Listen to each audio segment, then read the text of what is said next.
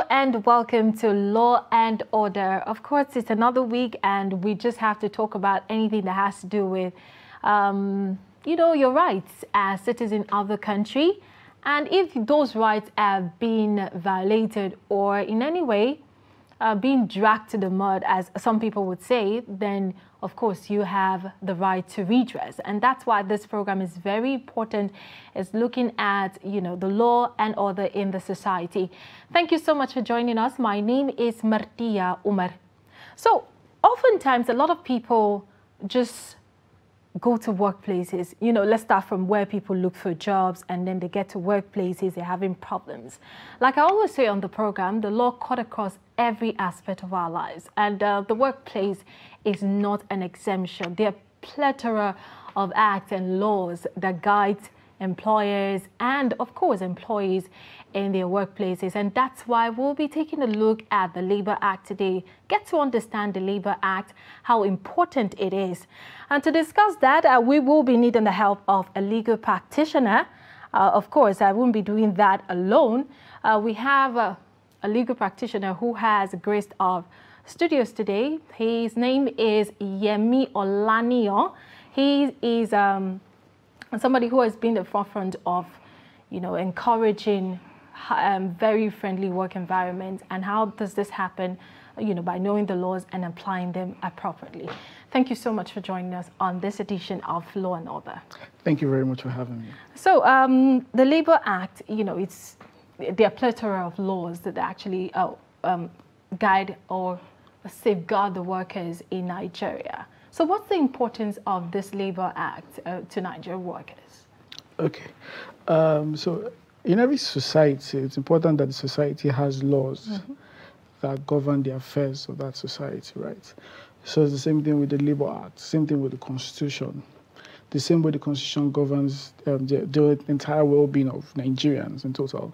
The Labour Act covers employer-employee relationship. So the Labour Act seeks to provide a benchmark of the relationship between an employer and an employee. It states what the employer is expected to do, what the employee is expected to do, the limits and bounds of the employer, and the rights and responsibilities of the employee. So it's an act that covers the whole gamut, which relates to employer-employee relationship. So does this just cut across workers in the public or private sectors are inclusive? So it covers everybody. Okay. So it's the law that governs employment law in Nigeria. It's the Labour Act. So it's the principal law. The other acts like the Employees Compensation Act and all that. But the Labour Act is the principal legislation when it comes to employment law in Nigeria. So it covers those in public and those in private. They must see it as a benchmark. Like I said, it's the benchmark. So there are other things, other factors that come into play when it comes to employment, which is the contract. So, but the Labour Act is the benchmark upon which employment stands, basically. Okay, so it's becoming interesting when you talk about a contract. How important is contract between an employee and his or her employer? Because, a lot of people are excited. I need a job. Nigeria's unemployment rate is soaring by the day. I need a job. And people just jump into jobs because, I just need to do something. I need to earn money. And forgetting that you need to go through a contract, you need to be given a contract. So how important is this contract? So the contract is the governing document with regards to that employment relationship. So the law just gives a benchmark. Your contract now defines the specifics of that employment. So, and the law says that every employment every employer must give the employee an employment contract. Okay. So you must have an employment contract. It's not enough for someone to say, "Oh, my dear, come and work for me. I'll pay you so and so verbally." It's important that the person reduces into writing. So if there's any issue, say 2 weeks or 3 months down the line, everybody has a document that can say, okay, yes, this was meant to be done and this is not done. So the employment contract is compulsory. And the Act says 3 months, within 3 months, you must have given your employee an employment contract. So it's compulsory once you are employed in Nigeria, you must have an employment contract. An employment contract has certain things that must be contained therein to make it valid, like every other contract would contain. So you must have certain things that must make it valid. I was going over contract, you know, a way of research or something, and I know that there's a verbal contract. Are there exceptions where you just get a verbal contract that you can start a job and probably, you know, no written contract might be needed? Are there exceptions? So, as much as you want to have a verbal contract, it is not advisable, because how do you enforce the terms of that contract? Okay. So, for example, let's do an example right now. I employ you to come and maybe be the MC for an event, and I say I'm going to pay you 200,000 per hour. Right, so, and let's say you do 5 hours, so that's 1 million. And then at the end of the 5 hours, you come and say, oh, where's my pay? And I say, oh, I did not really enjoy your job. I'm going to pay you 400,000. Oh. Right. The question now is, where is the proof that I said I was going to pay you 1 million? All you have is my word of mouth. And assuming there's nobody else, there's no other person there, you have no witness to such. So verbal contracts are a no-no for me. Every contract that will determine the rights and responsibilities of parties must be reduced into writing. It gives a sense of responsibility and accountability for both parties. So everybody knows what I know what I'm supposed to do. I know what you're supposed to do. So you must have an employment contract. It is compulsory for you to have an employment contract. Okay, so before we delve into that verbal contract, we were talking about there's certain things that need to be contained in an employment contract. Does this differ from different sectors to, you know, another sector? Okay, so your employment contract would therefore contain the basics. Okay, what are these basics? So the basics would move from name of the employer, okay, the address, name of the employee, maybe his address. It states how much, the amount you're going to be paid. It states the nature of employment. Is it a contract-based employment? Are we doing it for 3 months? Are we doing it for 6 months? Are we doing it for a year? Or is it a long-term employment, right? To state that. It will state the nature of business. What are you supposed to be doing for me? So basically your job description will also be contained in that your employment contract. The employment contract will also contain issues of your resumption hours. How long are you supposed to work for? Okay. It will contain your place of work. Are you meant to work just in so and so? Or I have the right to move you to varying places? It also contains issues of termination. How is my employment supposed to be terminated? Can you just tell me move and I move, or you have to give me notice? If I want to resign, am I supposed to give you salary in lieu of notice, or can I just resign? Okay, am I supposed to give you 2 weeks notice or 3 weeks notice, or can I just resign? So it contains everything that would ensure that there's an easy flow, both for entry and exit. Also states your probation is not compulsory, but I'll say it's compulsory for employers. And why I say it's compulsory for employers, because you're bringing someone new into your system. Okay. The person will not know your culture, will not know your practice rules, or the work ethics, or the work ethic of your organization. So you want to use that probation period for the person to understand your work ethics and for you to understand the person's outputs. So at the end of that probation period, I can now say, okay, we can keep you, or work for under 1 month. Let's see whether you can do better in the 1 month. Or I can say after probation break, say, okay, and carry your things and go. So now it's very important that you're speaking about probation period. And a lot of people go through a lot when, you know, they're on probation period. Are they allowed to seek redress in this period, maybe before the confirmation of the appointment in the office? So it's now dependent on what they are seeking redress for, right? So the Constitution already provides in Section 46 that every person whose right has been, is being, or is likely to be infringed upon can approach a court of law for the court to determine his rights or his rights.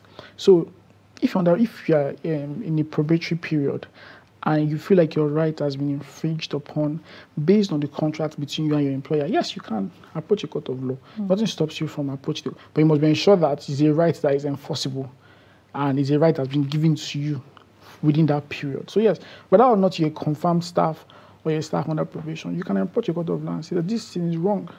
So where does a contract staff stand in all of this? Are they, in the same category as every other employee you're talking about? Yes, a contract staff has the same right. So once you have an employment contract, the employment contract states your rights and your responsibilities. It states that, you can resume at so time, as close as so time, you're entitled to so and so leave, you're entitled to so and so remuneration. So whether or not you're a contract staff or a normal full staff, as long as the content of your contract of employment will determine what and what you get. So the only difference will be the fact that for a contract staff, your tenure is you have a termed employment. So at the end of 6 months, you know that this has come to an end, except if it's renewed.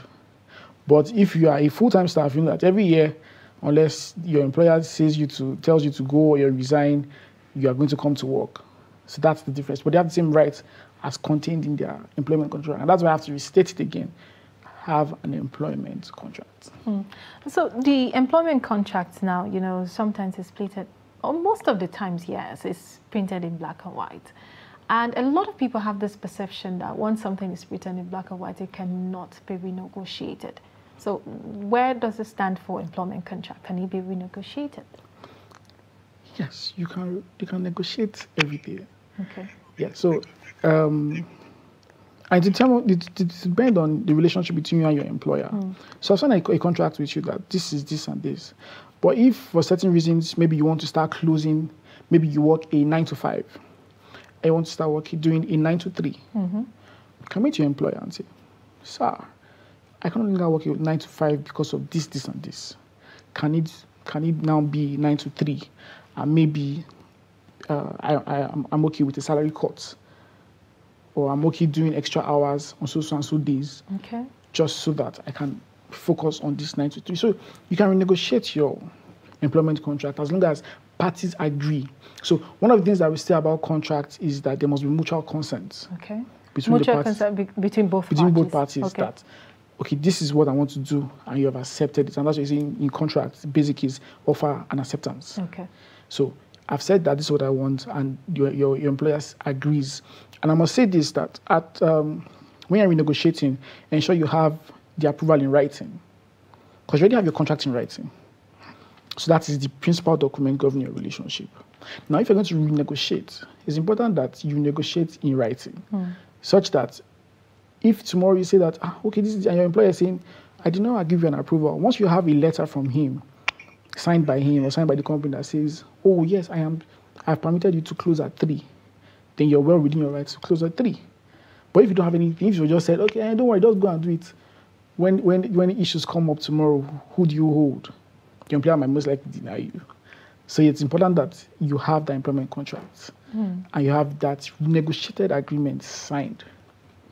Let it not be like, oh, it's an in-house affair. We're going to, see how we can do this in-house. Yeah. All right.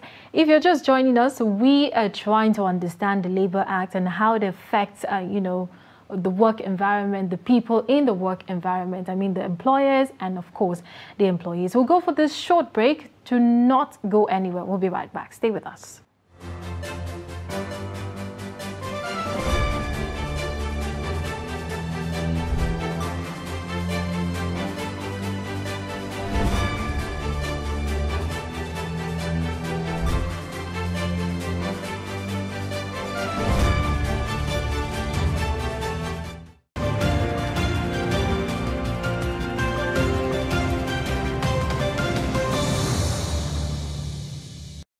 Welcome back to the show. You're still watching Law and Order. On today's episode, we are talking about the Labor Act. We're trying to understand the Labor Act. If you are a worker in Nigeria, of course, this is very important for you. And we've been having this discussion with Yemi Olaniyan. He's a lead partner of Lehi Attorneys. And of course, human rights talks and doings. He has been in the forefront of that. So thank you so much for being here. Thank you for having me. So we've been having this discussion around the Labour Act, and you did talk about the contract staff. The staff, of course, they are all embodied in this Labour Act. Now, you know, the Labour Act, you know, is one of those laws. There are other laws, you know, suffices for the Labour Act. So what are some of these laws? Okay, so there are other laws that that relate, and some of them are industry specific. Okay. So, for example, we have the Employees Compensation Act. It's really closely related to the NSITF. So you have the PENCOM, you have IRS, you also have NICOM is related to the insurance industry. Yes, so you have those laws that also seek to provide a sort of coverage or a source of protection for both the employers and the employees. So as an employer, you should ensure that you're paying the pension of your staff, you're remitting the tax that is due. The law says for pension, you're supposed to remit 8% from the staff and 10% from the employee. That's 18% altogether. So that's what an employer must do. So those laws are there in order to protect. So every employer, the law says that every employer does. When in reality, most employers do not. And then okay, that is statutory, right? Yes, that's statutory. Yes. Oh, the pension is statutory. Yes, it is. Oh, so what happens if a company or a workplace does not do that? There are penalties for not. What kind of penalties are we looking at? Sometimes financial penalties. They rarely will PENCOM say, "Oh, close down your business for not." The PENCOM will just say you should pay that, make that payment, and there will be penalties attached. Financial penalties most times attached to it. So it's an employee's right for the pension to be deducted from his salary and remitted, and also the company must remit its own percentage also. Okay. So we have a lot of people who are being promised. You know, I'm going to give you an employment contract. I'm going to give you an employment letter. Let's talk about the employment letter. The employment letter, a lot of people work in Nigeria without an employment letter. I can tell you, as a matter of fact, at some point in my life, I worked in an organization for years and there was no employment letter. So what happens in that situation? What is that employee supposed to do in that situation? Ask for an employment letter. What if you ask for it and you're not given? They don't work. Now, the reality is that the country is, we might have employers that will tend to take advantage of their employees. And the best thing for you as an employee is to ensure you're protected. And your protection comes in a written document. Not by working, or not by working and someone knows you're working at a certain place. Your protection comes in that written document. For example, when it comes to issue, and this problem usually comes with wages and termination. So if there is no employment letter or no employment contract, and I wake up tomorrow and say, oh, do you know, my dear, up and go, I no longer need your services. And I do that even without pay. So that means you're left stranded. What is the proof that you have been working with me? Or what's the proof that indeed I'm supposed to pay you so amount of money, where there is no letter and there's no contract governing our relationship? So as an employee, it is important that you get the employment contract and you go through it. I mean, they say the devil is in the details, right? You ensure that you go through it to ensure that the terms are not too adverse to you. Obviously, the employer will draft that agreement to benefit himself and his company. So you want to ensure that the terms are terms that you're comfortable with and you can work with, and the environment is such that you can work with and deliver your best. Okay. So in a case where, you know, you give an example, you know, stating a scenario where somebody goes to work and then at some point the employer is saying, I cannot have you here anymore. What if I want to, you know, seek redress? I've been coming here, a lot of people know me. Could that stand as a basis for me in a court of law? They know you as what? As somebody who comes to the office every day. On what basis? What is the governing document that would say that we had an employment contract? So that excuse does not hold water. In summary, because you are going to be in a very, very dicey situation with the courts. Courts is based on facts and evidence. Okay. So if you have no documents that states that you're working for so and so period, then how do you want to prove that indeed you're working for so and so period? Is it amount of people? So would your other employees come and testify and say that yes, Oga was employing this person? They wouldn't want to do that. What if they do testify? What if they do testify? Then it's not left for the court to decide one way or the other. Most times, the court might most likely never ever grant you your release because there's no document. I don't know you. I have nothing to show. But again, there might be exceptions, and it depends on how you're able to prove your case. But really, to avoid such situations, it's best you have that contract that will govern your relationship. Okay, now if you're in a workplace and any injustice is meted in you, maybe the work environment is not what you expected or what was in that contract you signed, what are you supposed to do? So that's why offices have human resource departments. Okay. Channel your complaint towards your human resource department, to the MD. Okay. And make sure you have it in writing. Okay. Because so that's you building up your case just in case something happens and then you're told to just leave. So you'll be able to seek redress and get your reliefs. Have it in writing that this and this is contrary to paragraph so and so of our employment contract. I hereby ask the company to seek a redress for so and so this for this one. Yes, yeah. So you must meet the company and ask for a redress first. Then if you're obviously no longer interested in working with them, then you can now sue them to court because there's no employer that you to court and will still keep you in his employment. So you've been on the field, you've handled cases of, some of these problems between employee and employers.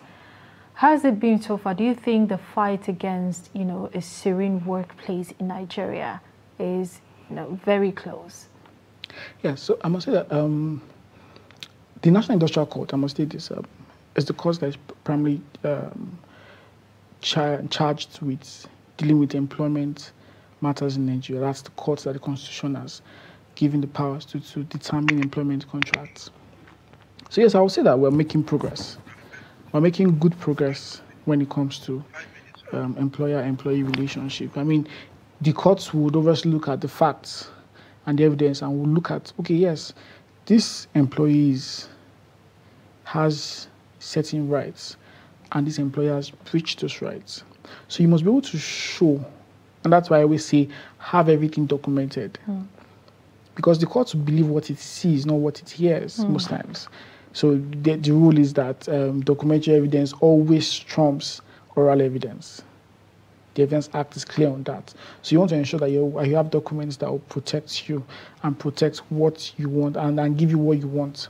So the Nigerian law is developing and we're getting to advanced stages. So one of the things that Nigerian law does presently is the courts are charged to apply international best practices. Okay.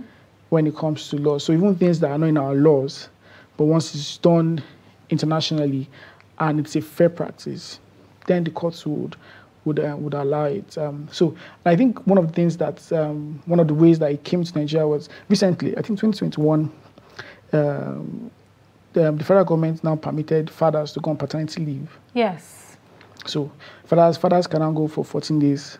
Okay. 14 days, yes. I think that's in the public sector. And that only applies to the public sector. Okay. So the private sector can latch onto it. It's left to their discretion. Yes, it's solely at their discretion now. Right. They can say, okay, yes, since federal government is doing 14 days, we can do 14 days or we can do 10 days. Right? So it's not compulsory they must do 14 days. Only federal government that said it's 14 days. Now one interesting thing I must say is about leave. Now, the Labour Act says that leave should not go below 6 days. Most people have their leaves for 3 weeks. It's not statutory, it's just your employer. Okay. Yes. Okay, that is not statutory. Yes. But sometimes it's been stated that you're entitled to 28 days leave or 30 days leave. That's the agreement between the parties. Okay, so some people have 10 days leave in a year. Some people have 15 days leave in a year. Some people have 20 days leave. Some people have 21 days leave. But the act says must not go below 6 days. So 6 days is the minimum for a yearly employment. Is minimum for yearly employment. So you must ensure that every year you take your leave and they ensure that, so the employer will state, okay, this leave must be from so and so period to so and so period. It must not be 3 weeks. It can be 6 days, it can be 7 days. Okay, so it cannot go below 6 days. Yes. That is statutory. That's statutory, yes. Okay, so in other words, we are getting to, that space or that time where we say that Nigeria is working according to best practices. Yes, especially the National Industrial Court, I must say this, despite the President of the National Industrial Court is doing great work in ensuring that the courts observe best practice. And the court is one of the fastest courts in Nigeria. National Industrial Court is one of the fastest courts in Nigeria. Okay, because I was going to talk about delays in court. That's what, discourage a lot of people to seek redress when they find yourself in very difficult situation. Matters ordinarily that the law would take care of without even causing a lot of problem, but because of the delays, I hope the judiciary is actually working on that. Yeah, there are, especially for the National Industrial Court. I can tell you, you can conclude your matters in 3 to 6 months, 1 year, depending on how parties are ready to work. All right, thank you very much. Due to time constraint, we cannot have more conversation, but I know that the Labour Act is very wide, yes, and you can keep talking about Labour Act for even to the next 6 episodes. We're still discussing the Labour Act. But I hope you'll be here another time so we continue the discussion. But at this time, our time is up. But thank you so much. Thank you for having me. I am Olaniyan. He is the lead partner of Lehi Attorneys, and he has been our guest today discussing, making us understand the Labour Act and how it's been applied in workplaces. For more updates, you can follow us on all our social media platforms. If you want to watch Law and Order again, you have to go to our YouTube page. Search for Trust TV /Law and Order. And of course, you can watch our previous episode and this episode as well. My name is Martia Umar. Join us again next time as we will be talking about more issues that concern you as a citizen of this country. I mean, your rights. Thank you very much and have a wonderful day.